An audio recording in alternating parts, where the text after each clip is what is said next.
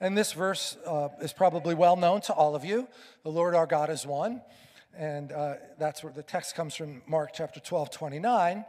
Because Jesus was asked in chapter 12, verse 28, which commandment is the most important of all? And Jesus replied, this is the most important. And you may or may not know that he was quoting from Deuteronomy chapter 6, verses 4 and 5. Hear, O Israel, the Lord our God, the Lord is one. Love the Lord your God with all your heart, with all your soul, with all your mind, and all your strength. So since it's the most important one, can we say it out loud together? Ready? Hear, O Israel, the Lord our God, the Lord is one.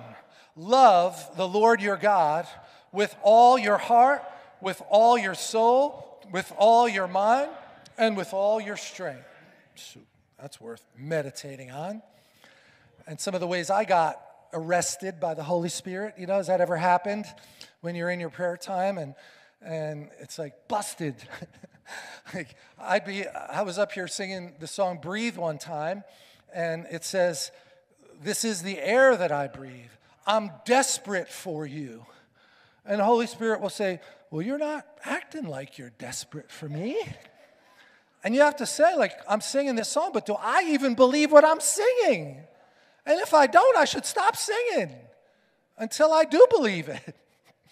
Now, it can help you get there, of course, but these are all these little Holy Spirit checks that happen during the course of the week because he's got his compass pointed to true north, and we keep getting redirected by the world off the right compass, and the Holy Spirit keeps pulling us back and saying, no, there's a better way.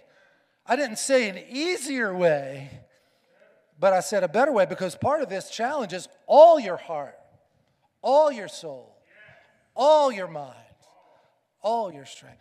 That doesn't happen by accident. You have to be very intentional for that to be the place where you live. And he said that's the most important. So I want to tie that in with in Exodus chapter 20, when Moses comes down off the mountain and he has the 10 commandments in the stone. The very first one, I hope you could see, is connected to what we just read. Verse 2 says, I am the Lord your God who brought you out of the land of Egypt, out of the house of slavery. You shall have no other gods before me. Number one, no other gods before me. See how that ties into all your heart, all your soul, all your mind, all your strength. So wherever we might be drifting, and he's only getting 80% of this part of my heart, right? It could be chunked up. This part's 100, but this part's only 70, this part's only 80. That could be a form of idolatry. And it doesn't mean that you have a shrine erected in your house. But look, let's just be real honest here. These things can become idols. Everybody has one. There is an off button on here. I don't know if you knew that. But you can turn it off when you're in a restaurant with your family having dinner. Don't be staring at your phone when you're with your family, unless it's the menu, because that was true for a while. I have to be careful when I make these edicts, because you had to do that little screenshot to see what the menu was, because they didn't want you to touch the menu because you might get a germ from the waiter. I hear you, man. That's a lot. Whatever. So look, I can't get in your world. I can help you get into mine. And if you work on an exchange, on the floor of an exchange like I did for a long time in New York City, there's an atmosphere that's antichrist in the atmosphere. It's money, it's greed, it's intelligence, it's bullying. It's not God, it's mammon, right? You know what that is? It's a spirit. You can't serve God and mammon, even though your job seems to be pushing you in that direction. But you have to take a stand and say, no, I'm going to influence this environment. This environment's not going to influence me. You have to be real intentional about that. I would get there early, and I would anoint my desk with oil, and I would take communion at my desk before anybody else got there, because that might have gotten me fired for being, whatever, a prohibited transaction. I don't know, that's what they would call it. So look, this is spiritual warfare going on, and the condition of your spirit dictates the quality of your decisions. You don't have to be too far off to make a bad decision. So this says, I'm the Lord your God who brought you out of the land of Egypt, out of the house of slavery. And if you say, well, that was all the way back in the Old Testament. No. Any of you who were bound up in sin, and you know what it was like to be in sin and not in control, or be addicted and not be able to stop destructive behavior, that is slavery. With all due respect to any Egyptians that are here, sorry about that, right? But that's the analogy, is they were slaves in Egypt for 400 plus years, and we were slaves to sin before we knew the Lord. And unless we become born again, unless we have that second chance from the Lord, first you were born in the natural, in the water, the Bible says, but you also have to be born in the Spirit, or you don't even realize there's another kingdom. You can't even see the kingdom of God, never mind enter into his kingdom now, here, in this life. Yes, when we die, of course, but what about now? Wouldn't it be better to operate in God's kingdom principles while you're here in that secular setting? And look, most jobs are fine as far as, like, if you were, there's certain industries where if you became saved, you'd probably have to leave. Adult entertainment, let's put that one on the table, all right? Well, Pastor, I think I could be a light shining in the darkness. Well, no, I think it's really dark, I get it, but let's not spend our time promoting Satan, okay? But most jobs are not that way. That, if you got saved, you'd have to leave, but you might have to be persecuted a bit. And that's where the strength comes. We get stronger when we get tested. I talked about that, I forget when, recently, about being anti-fragile. Your immune system has to be tested to be strengthened. They would try to grow trees in biospheres, and the tree would get to a certain height and fall over because there was no wind. The wind is what makes the roots grow deeper and stronger. It's the testing. This is for all of us. So it's not like, I better go be a monk and hide up on a mountain somewhere. No, he gave you everything you need for life and godliness right here in this world, but you need courage. You need backbone to take a stand for the Lord and to know it's right. I remember when my children were younger in school, and they had a friend of theirs that was Jewish, and he would wear a yarmulke to school, and they would make fun of him. And whenever he got put in a tough situation, he would say, well, I know you've asked me that question before, but you know how I feel, and I don't feel like I need to repeat myself. I'm not taking the yarmulke off, all right? And as a little kid, that's conviction. And when we were at the old location, there was a Jewish synagogue next to us, and they were building it while we were there. And the first thing they built was a school, not the sanctuary, because they understood the importance that the children need to get this burned in, the Word of God. Why do you think they're so favored all over the world, wherever the Jews are? The IQ test that they take, it's because of God, centering on the Word. And that was Paul, the apostle, right? Now he gets filled with the Holy Spirit and he realizes Jesus is the God in the flesh. Now it's the full package, amen? So yes, you should witness to Jewish people too. Amen? Anybody here Jewish by natural descent? So, yeah. A Roman Jew. Figures one of my compadres over there. But we've all been adopted into the family, right? Grafted into the root, Paul says in the book of Romans. The root supports you. Amen? So let's just keep going here. Love the Lord your God with all your heart, soul, mind, and strength. There's one God, and he's made of three parts, Father, Son, and Holy Spirit. That could be confusing to people. How could it be one and three? And just at a real local, easy level, you could think of water is in three phases, right? It can be steam, it can be ice, it can be liquid. Same substance, three different phases of it. And that's how God is. Because he loves us, he's not just a distant God. The Bible tells us if we look at Jesus, we're seeing God. He said that about himself. And John said it right at the beginning in the first chapter. The Word became flesh and dwelt among us, and we beheld his glory. What did that mean? They beheld his glory. What would that have referenced in the Old Testament when they said, we beheld glory of God? Anybody remember any of those scenes in the Bible? Remember when they dedicated the temple? And Solomon dedicated the temple, and it says the substance was like a cloud. It was so strong, and the ministers couldn't stand to minister. And how about when they were in the desert, and they would see a cloud by day and a fire by night?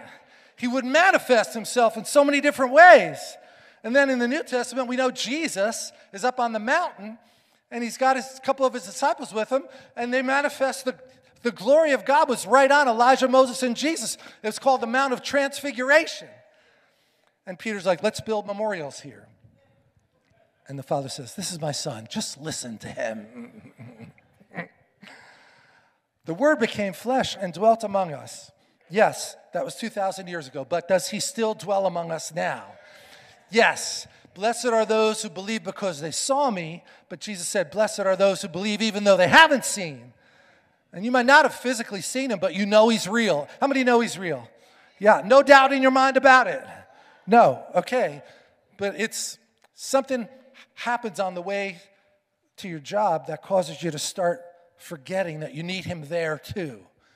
There's no time that God doesn't want to be fully in front of you. That everything you see through that lens of all your heart, all your soul, all your mind, all your strength. And the glory as the only begotten of the Father, that was Jesus, full of grace and truth. Now I love this verse. I know you probably know it in Romans 1:16. I'm not ashamed of the gospel. I'm not ashamed of the gospel of Christ. For it's the power of God to salvation for some of the people that believe it. Everyone. Diana, pregnant teenager, not looking good. Look how her life turned around. Oh, anybody got a similar story?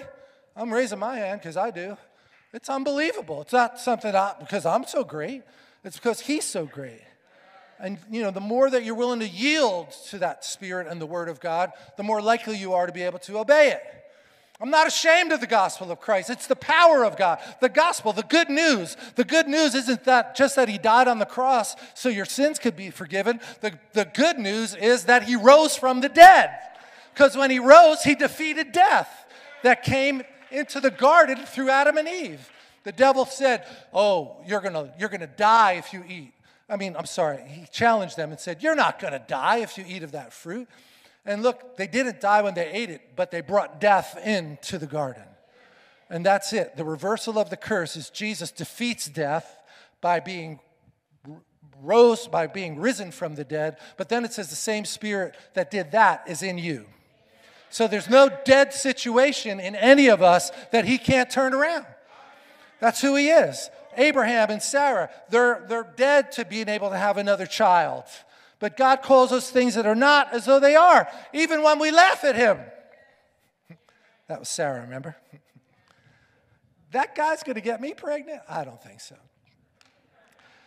For in it, the gospel, the righteousness of God is revealed from faith to faith. So, again, there's a lot of ways we could describe the good news. It is so important to realize that our sins have been forgiven, that it was only because of the shed blood of Jesus. But if he only died on the cross and there was no resurrection, then we have no hope. Paul says that in 1 Corinthians 15.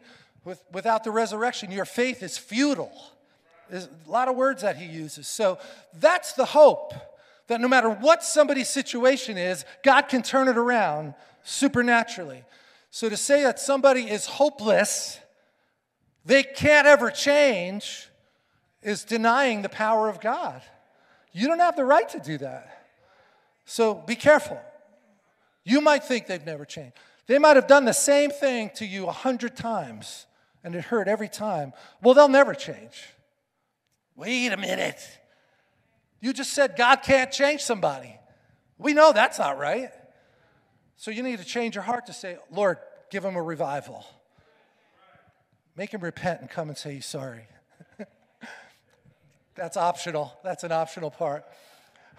If the Lord gives them a revival personally, they will come and say they're sorry. Amen? As it's written, the just shall live by faith. And I just want to stay there for a minute because that was the key verse in all of the Reformation with Martin Luther. That was what the essence turned out to be. The just shall live by faith, meaning it's not about being part of the Catholic Church, which was the church at the time. It's not about where you go. The thief on the cross hanging next to Jesus could never go to a church or get baptized. And he said, today you'll be with me in paradise because you made a decision. That's what gets you in right standing with God, making a decision. Not the formal things that we can do. And they were caught up in all the formal. No, Paul was saying, Peter, what are you doing? You're sitting with the Jews and you're ignoring the Gentiles. You're going back to the old law, the thing that we got delivered from. And he called him out right to his face. I mean, Peter was a big guy, an important man in the church. But Paul was like, you're missing something here. You're not loving the Lord with all your heart, soul, mind, and strength. Because you're drifting back to the old way. And look, again, I'm sorry, I don't mean to pick on anybody, but I've been a worship leader for a long time. And I've seen people that did not look like they wanted to be in the worship service. Like they got dragged there, do you ever see the picture of the airplane and the guy's trying to jump out the plane, but he's got his arms and his legs like stretched out, and they're trying to push him out? It's like, that must be what this guy looked like this morning on the way out the door. But you know what? I learned a long time ago, and there's a great clip on our YouTube channel and our Facebook page from Kim Owens, who's a pastor out in Phoenix area. We're having a big revival right now. She had the same issue. She said, when I was a worship leader, I would look and they would look like their arms are all folded and they're mad and they're like, make me worship, make me worship. And she would come out, young girl, great voice, but she'd be like, oh my God, I must not have prayed enough. I must not have read enough. And then she says, one day I realized it's not me that hasn't prayed enough. It's them that hasn't prayed enough. It's not me that hasn't read enough. They haven't read enough. So she basically said, I'm not letting that religious spirit stop me from worshiping, because I'm going to lead the other people in who want to be brought into the presence. And what can happen is we just get a familiarity with the things of church, and we don't even expect when we walk in the door to experience the presence of God. Can I just say, hit the reset button if that's you right now?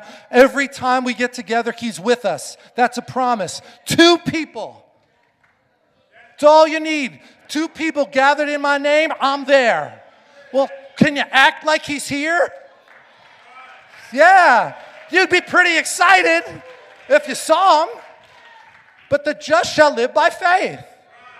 That's what keeps us in right standing. And there's an amazing, contagious aspect of worship. And you could have seen it, at some of the crusades, when there were so many people at a healing crusade that were all expecting to get healed and all had faith for healing. It changes the whole atmosphere. It charges the atmosphere and increases the chance of healing. I'll never finish. For since the creation of the world, his invisible attributes are clearly seen, being understood by the things that are made. What's he saying? In verse 20 of Romans chapter 1, that God makes himself real to all of creation. Whew. Even his eternal power and Godhead, so that they, the people who don't believe in God, are without excuse.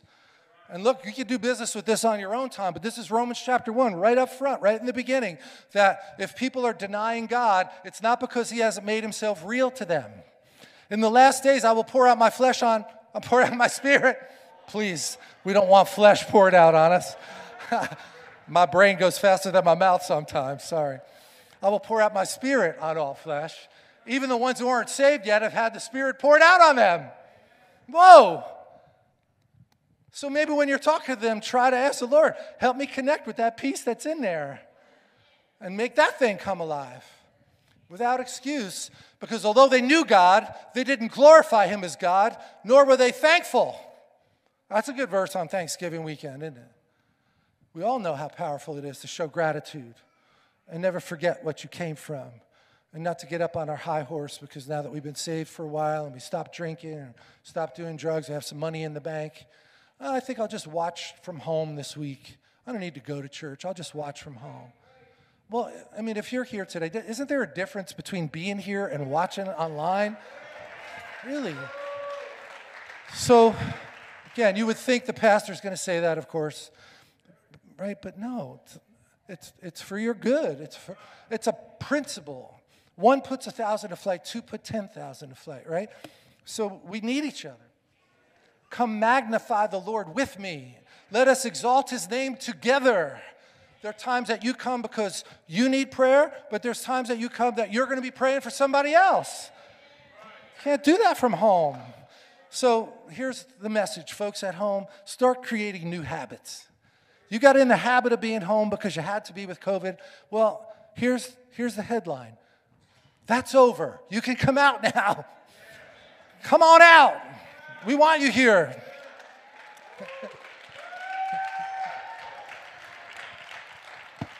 You all love me so much. Thank you. Although they knew God, they didn't glorify him as God, nor were they thankful, but became futile in their thoughts, and their foolish hearts were darkened. And that goes into a whole long list of things that they did wrong. Professing to be wise, they became fools and changed the glory. Remember, we talked about that in John chapter 1. The Word became flesh, and we beheld his glory. He tabernacled among us, and we beheld his glory. And if you want to lose the glory, sin. That's the fastest way for the glory to leave, because the holy God lives inside of us. And take care of your temple. That's what Paul said. Your body is now the temple. Don't defile the temple. And sin defiles. Now, you know, they had different rules in the Old Testament. If it was an intentional sin, there was one penalty. But if it was a mistake that you made, if it was an innocent mistake, it wasn't the same severity. So let's just be careful that we're not too hard on each other. If there is a sin, let's just cut each other some slack and recognize it's difficult.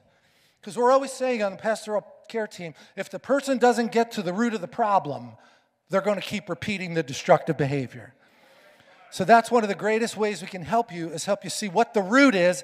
Trish and I would be watching a movie like we were last night. We're like, well, this came because of the trauma. We were just saying it last night.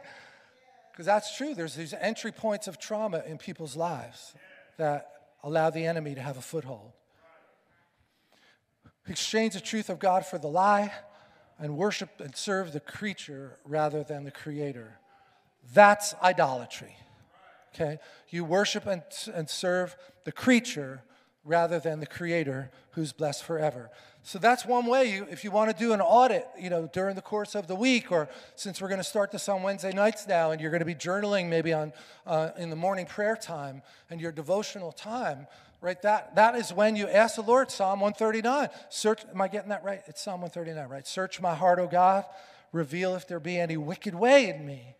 What's wrong with that prayer? Well, we can't ever be like Jesus.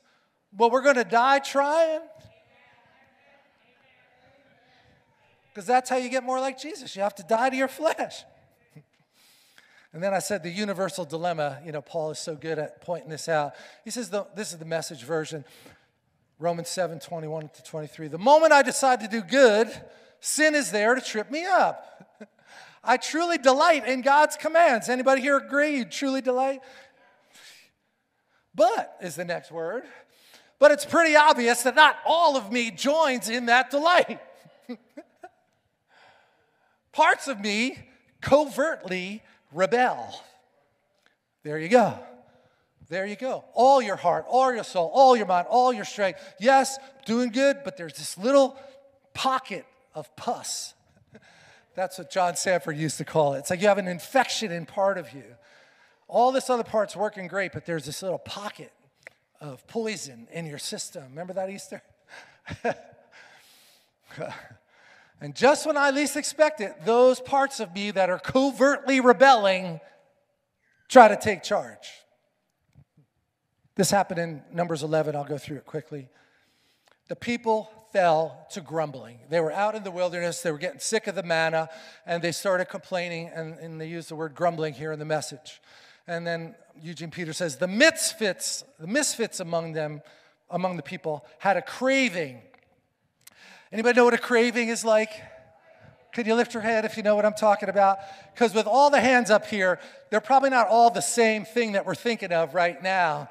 But you know what that's like. That thing happens in your stomach, or like Joe Bellotta said when he used to work in a pizza parlor, and was it Bayonne? I think it was Bayonne. That they would turn the fan on so the smell of the pizza would go out onto the street, and as people were walking by, they would be drawn right into the door. That pizza. See, that's a craving. You didn't even know you had it. You walk by a bakery and you didn't want anything before, but you smell that fresh bread. You're drawn in there. But a craving's even deeper than that, right? Like it's borderline sin, unless we're craving the presence of God. But Mario Murillo even made the point that craving the presence of God is good, but not unless you go out and use what you learned when you were in the presence. So even there, right, you could notch it up a little higher. The misfits among the people had a craving. So instead of focusing on the blessing of the manna, what did they do? They started leaking. That's a good message. Leaking for the leaks. Well, we were in Egypt, man. We had the leaks. Well, you got the leaks right now because you should shut up and stop complaining. God's providing for you miraculously. And you're missing that. You're choosing to focus on the wrong thing. The misfits among the people had a craving. And soon they had the people of Israel whining. This is getting worse, isn't it? Anybody here when Lance Wallnau's wife Annabelle was here? She did this great little exercise, remember? She used to say, what's the thing that you complain about the most in your life? And we would all have to think of it. And then she said, now do me a favor. Hold your nose and say it really loud in an inflated kind of voice. And mine was, this is hard. And she said, this is really hard. And she said, you need to let yourself hear yourself saying that so you can remember that it's not like you're blowing this whole thing. I mean, it's worth going back and looking at. It was a great night with her. But, nobody wants to be around whining. So it starts by grumbling. It gets led into a craving. And now they're whining. And what are they whining for? Why can't we have meat? We ate fish in Egypt and got it for free, to say nothing of the cucumbers and the melons and the leeks and the onions and the garlic. Well, you got it for free because you were a slave. Hello? I don't want to go back to that. Moses says, God has heard your whining. You're going to eat meat until it's coming out of your nostrils. A wind set in motion by God swept the quail in from the sea. And all that day and night and into the next day, the people were out gathering the quail, huge amounts of quail. They spread them out all over the camp for drying. But while they were still chewing the quail, God's anger blazed out against the people. He hit them with a terrible plague, and they ended up calling the place Kibroth Hattaavah, graves of the craving. Help us, Lord. Help us. Help us. Could probably end right there, couldn't we? Because this happens to all of us, right? Well, look, let's just be real practical. Most of us here probably dated more than one person and had to break up with them, and it wasn't your idea. You weren't the breaker. You were the one that got broken. And your heart is broken, isn't it? All those country songs about a broken heart, it actually hurts. And just because they stopped dating you doesn't mean you stop loving them. That takes a little while to deal with that kind of pain, doesn't it? Don't medicate it. That doesn't help. That just pushes it off later. So let's just be careful what we're craving. Look at, when we do that audit, that's what they say in AA, right? Do a fearless audit of your life circumstances and try to find the root causes of things, because God has a better way. Look, it's just that simple. He has a better way. Your life could be going good, but God still has a better way. All right, so I'm going to just bring it down because it's 12:01, and I want you guys to hang out a little bit and fellowship too. But this is a verse that not many people have seen. It's Isaiah 45:22. It says, turn to me and be saved, all the ends of the earth, for I am God and there is no other. Now remember, we said the greatest commandment is you shall love the Lord your God. He's one. And we're surrounded by competing deities that are trying to get our attention, that want us to want to make them idols. That's the right way to say it. Don't let it happen. Guard your heart. Out of it flow the issues of life. Don't get caught up in any kind of adulteration of your Christianity. I am God and there is no other. By myself I have sworn, truth has gone out from my mouth, a word that will not be revoked. Every knee will bow before me. Every tongue will swear allegiance. That's the Old Testament. And the Bible folks here know that that's also in the New Testament, isn't it? Isn't that good? This is how you should think among yourselves, King of Kings Church in Basking Ridge, New Jersey, and those watching online. This is how you should think among yourselves, with the mind that you have because you belong to the Messiah. not the mind that the world is trying to put on you. The mind that you have because you belong to Jesus, who through God, though in God's form, didn't regard his equality with God as something he ought to exploit. He didn't pull rank on people because he was God. He got down on his hands and knees and washed people's feet. He met people in the pain they were in and didn't just look down in the hole and say, oh, wow, it must be really bad down there in that hole. He jumped in the hole and helped them out. That's not always convenient, is it, in our lives? Instead, he emptied himself and received the form of a slave, being born in the likeness of humans. And then having human appearance, he humbled himself and became obedient even to death. Yes, the death of the cross. And you know enough if you've been here a while that we talk about the death, burial, and resurrection of our own habits. We take things to the cross. They're not going to be in our lives to be Band-Aid. You don't fix it with a Band-Aid. You bring it to the cross and you let it die. And then you let God resurrect the new you without that thing on the other side. And that can feel a little awkward because this new you doesn't know what to do because you haven't ever done it this way before. See, it really takes faith. And it helps if the people around you have a little patience with you because you're trying to form new habits. Selah. And so God has greatly exalted him. And to him, get it? Jesus, in his favor, God has given him the name which is above every name. So the Jews would have all known Isaiah 45 and said, wait a minute, Paul. God is the one that said he's got the name above every name. Now you're saying Jesus? Yes, exactly what we're saying.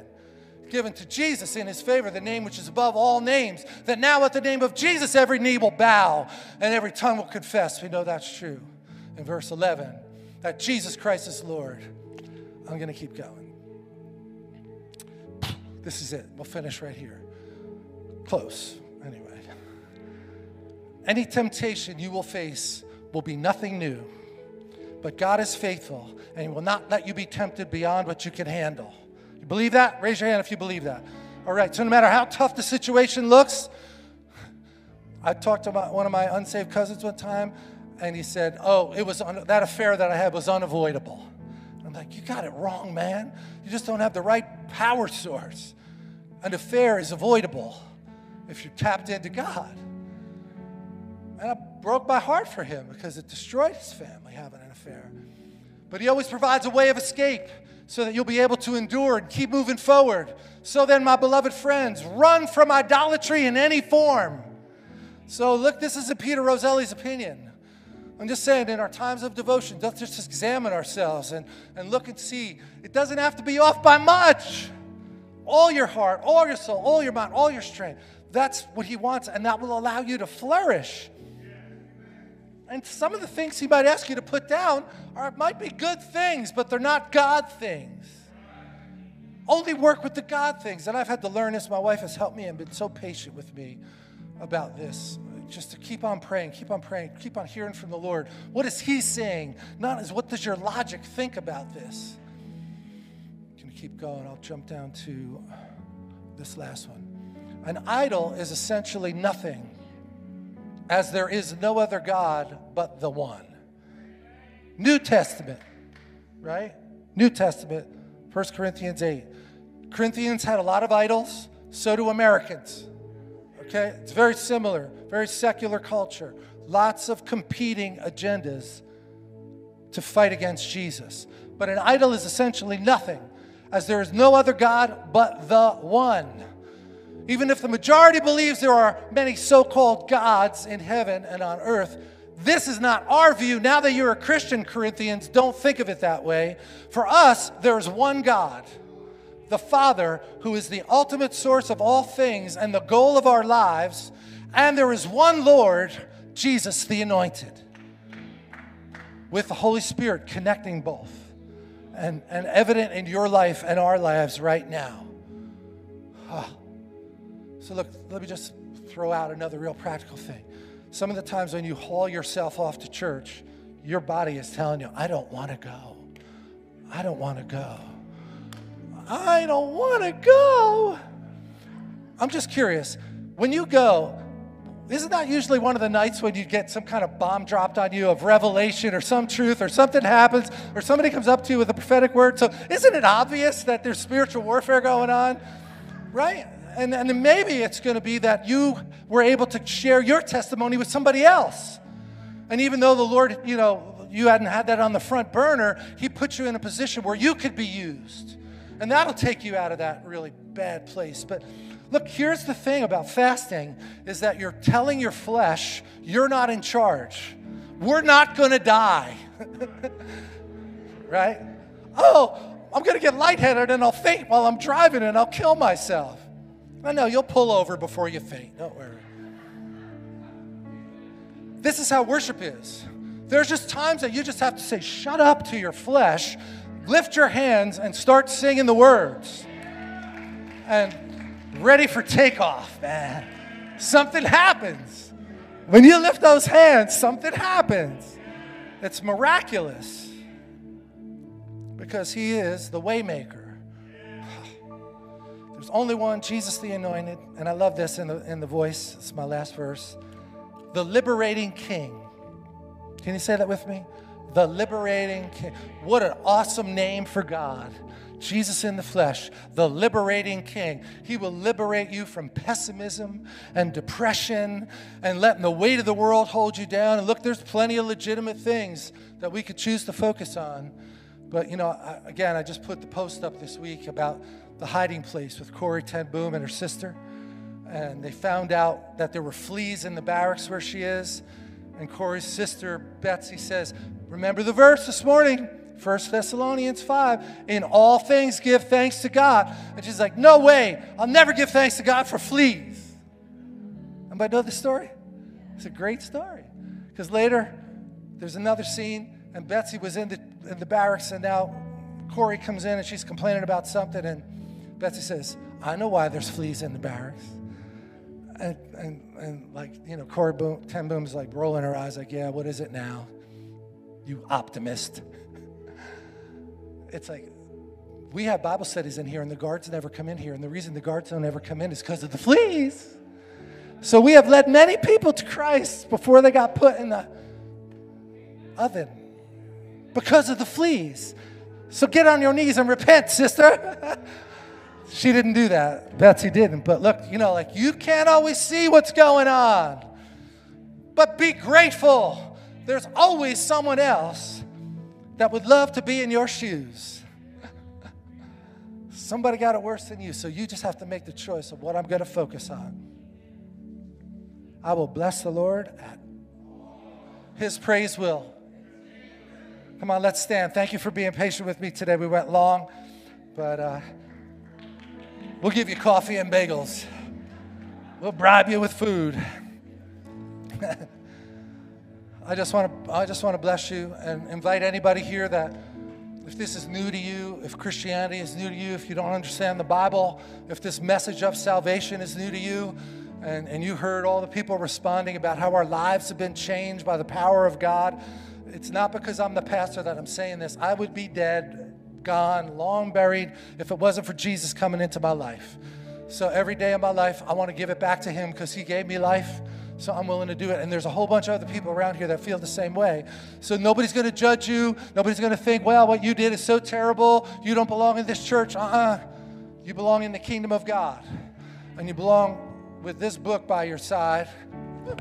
Every way you could have it today could be on your phone, could be a million ways. And you do need to ask the Lord into your heart, right? Unless you get born again, unless you become a born-again Christian, unless you do the second birth, you don't have an awareness that there's another kingdom, the kingdom of God in the earth. So let's just pray together. Heavenly Father, I recognize there's sin in my life.